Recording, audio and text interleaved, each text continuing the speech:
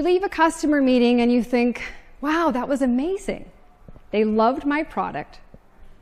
Why wouldn't they? It's the best on the market. I did a thorough detail of all the specs, A to Z.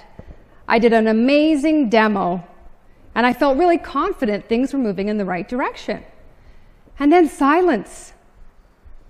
Nothing. And you think, what happened? What went wrong? Why am I not hearing back from them? Did you know that 13% of buyers believe sales professionals understand their needs? You heard me right, 13%. What does that say about sales professionals? Well, it's pretty clear what it says. It says we're all about us. Everything's about us, focusing on us, and nothing about the customer. Buyers are demanding smarter sales experiences.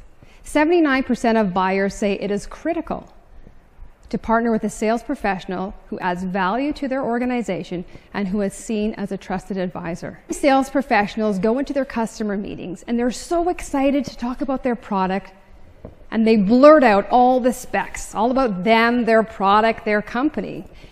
And your product might excite your customer, but it doesn't solve their problems.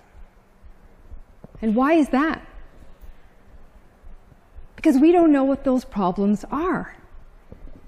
If we just took the time to stop and ask questions and understand our customers, we could understand their challenges, their problems. Sales in general sometimes has a negative connotation. It's a series of conversations trying to build trust.